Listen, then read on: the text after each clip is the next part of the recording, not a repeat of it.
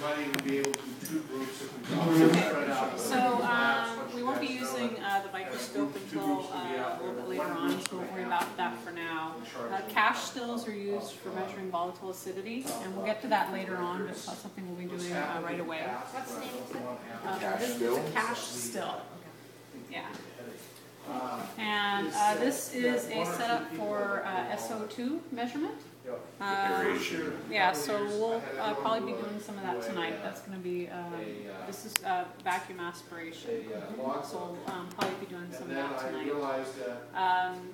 These are the pipettes, and these are used for adding acids and bases and things to solutions. And so what we most normally use in here are NaOH, sodium hydroxide solutions.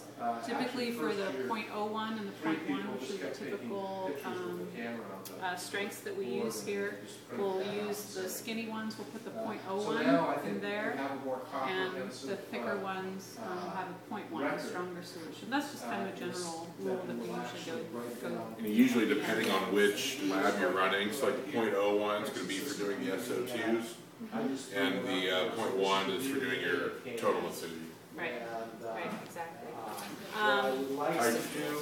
Right, so we have, so this is SO2 over here, SO2 over here, so we have 3 different stations for SO2, so we can sort of do that at the same time.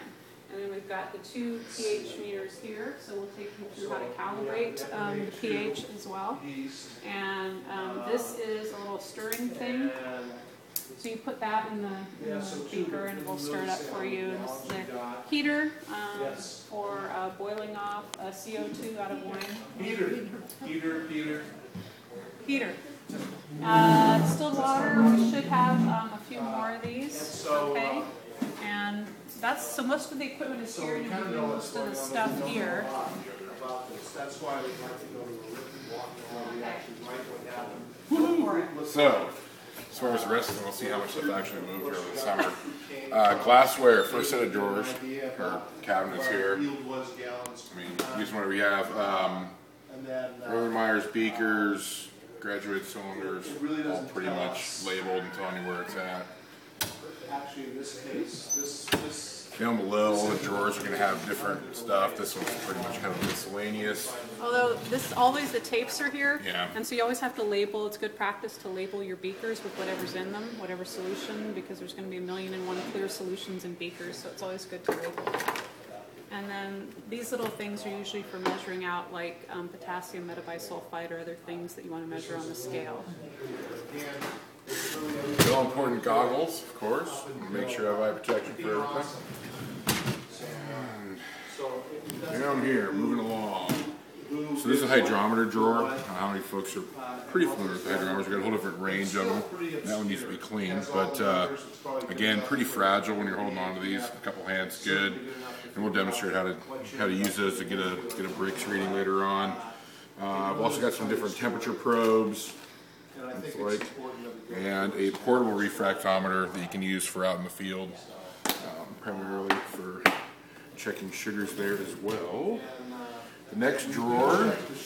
And the drawers are generally labeled, yeah. So it sort of matches what the contents are. So Usually. Usually. Scales. They're actually fairly accurate, have a pretty good range. Next one down is some pipettes. So most of them are disposable in here, and then the different little vacuum. We for some reason have found that these guys tend to work better than these guys, and we can go through more. These guys are they working now? They're new? They're new, so it should be fine. Well, maybe that's better than last year then. Cool. So the other stuff in the cabinets up above, basically. Not much on the left. Oh, that's the 2 stuff on the left there. But so this is all the pH meter. Right. Calibration solutions. So that's the first one. Next one. So this will be all your acids and bases, as well as some additives, and your indicators. So again, acids, bases. Dry chem, dry fine, different things like that. you know, we're making Riesling and it's 20. Sometimes the cane that's up here too, but And I I come don't in, see it right. you know, it's over in the slowly other down to room. 18. It's in the other room now. Next day I come in at Yeah, 6. last and fountain, And it should be not actually, really much. you know, Yeah, it's 12 miscellaneous or things. 14. So, That's pretty much it, as far as where everything's at in the lab.